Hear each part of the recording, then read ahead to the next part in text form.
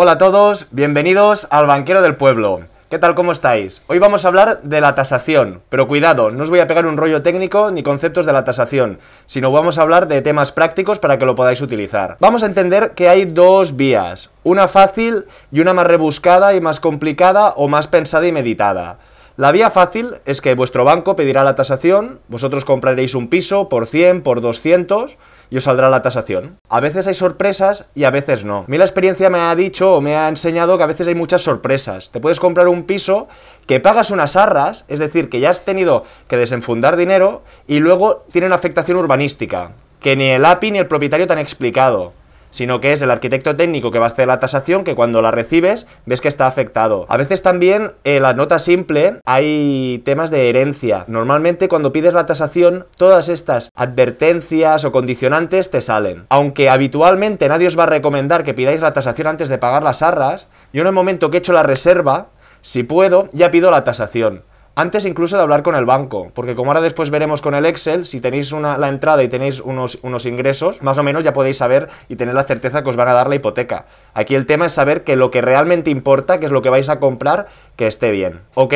Como decía, está la vía fácil, que te pide la tasación el banco, algunos bancos que la pagan, o nosotros que vamos a pedirla con anterioridad. ¿Dónde pedimos esta tasación? Cuidado, porque muchos APIs te dirán que ellos te hacen la tasación, o un amigo de un amigo. No. Existen unas sociedades de tasación que están homologadas por el Banco de España y son las que normalmente cualquier banco nos va a aceptar. ¡Vamos allá! Aquí podemos ver cuáles son las principales sociedades de tasación de España. Siempre veremos que están registradas en el Banco de España. Archiconocida TINSA, Sociedad de Tasación, Ibertasa, Valtecnic. Si habéis pedido alguna tasación os puede sonar, pero son las más conocidas. Si vamos un poquito más para arriba, veremos por ejemplo que aquí nos explican con las sociedades de tasación que trabaja ING. Vosotros con el banco que trabajéis le podéis preguntar que os diga el listado de las sociedades homologadas. Si vosotros pedís la tasación o la pide el banco, es lo mismo. No es lo mismo, pero sí que lo es. ¿Qué quiero decir? Cuando un banco tiene que hacer una hipoteca, la tasación tiene que estar pedida por el banco.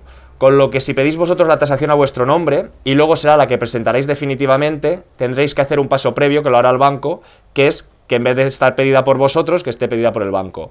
Punto y pelota.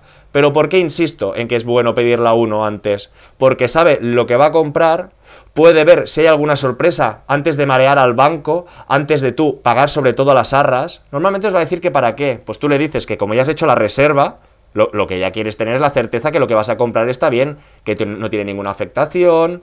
Aluminosis, aquí el arquitecto técnico no va a entrar, pero también si la finca, pues por ejemplo ve, al final todo el mundo no tiene experiencia en esto, pero si tú ves unas vigas que se están carbonatadas, que ves que se están, pues él podrá ver o podrá decirte, cuidado, que aquí puede haber riesgo de esto o de lo otro. ¿Qué hay que hacer para pedir una tasación? Pues sencillamente entrar en la página de una de ellas y solicitarla.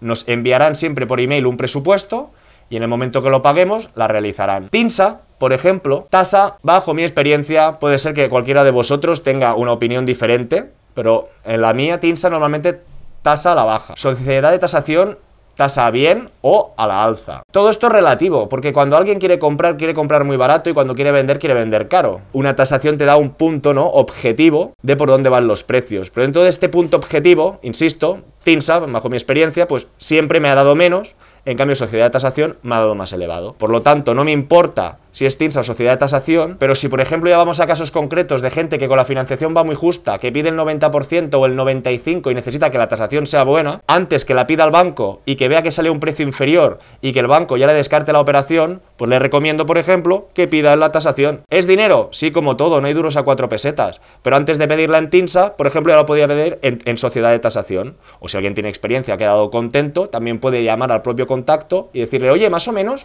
¿por qué horquilla de precios me va a salir esta tasación? ¿Por cuánto lo vais a valorar? Más o menos, nunca os van a decir un valor, ni los podéis manipular. Pero el banco menos. Antiguamente el banco sí que tenía mucho tacto con ellos o tenía mucha facilidad, pero en los últimos años el contacto tasación con el banco es casi nulo. ¿Ok?